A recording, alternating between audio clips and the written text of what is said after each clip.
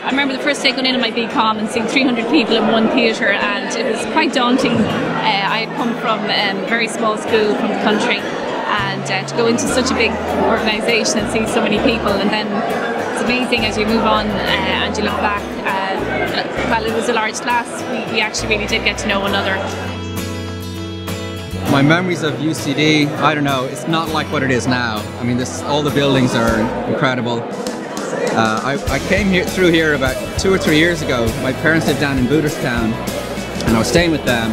I went for a jog. I said I'll jog up to UCD and jog around the campus, and I got completely lost because it's so different. So it's completely different from what it's been. I'm just looking forward to seeing everybody, trying to recognise everybody who I don't recognise. Having my sister in my class was the best part of UCD for me. Me too.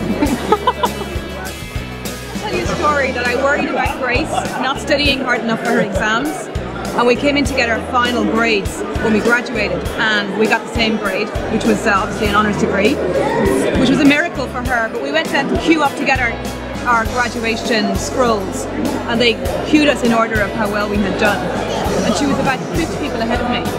She was like 100 maybe. Maybe 100 people ahead of me, so that's one of my not so fond memories. But mine was telling her to study less. She'd have done better. I would have done better, exactly. I was wasting my time. Well, we were just walking in actually, and walked past the admin building, and two of us coming in together, myself and Catherine Brady. We were actually remembering the day we registered in the admin building. I remember my student number. I'm a kind of a numbers person. I could rattle it off: 86027 I think I have so many memories of UCD. It was probably the best 3 years in a row of my life. For me, it wasn't so much the study side of it, and I think looking back at it, I didn't study that much, but it was actually, I think, just meeting all the friends and just the crack we had here. Definitely commerce balls, drinks parties in Grace Curtis's flat, of which I have many photos.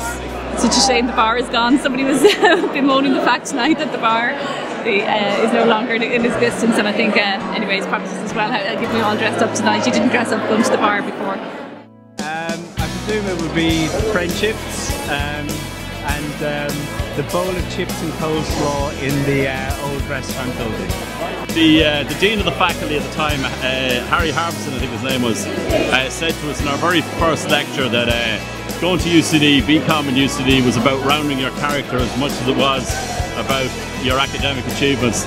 And I think the 1989 BComm class were exceptional at rounding their characters, and I think we had a fantastic year. We all made some great friends here. Many of us remain friends to this day, so that's my abiding memory of UCD.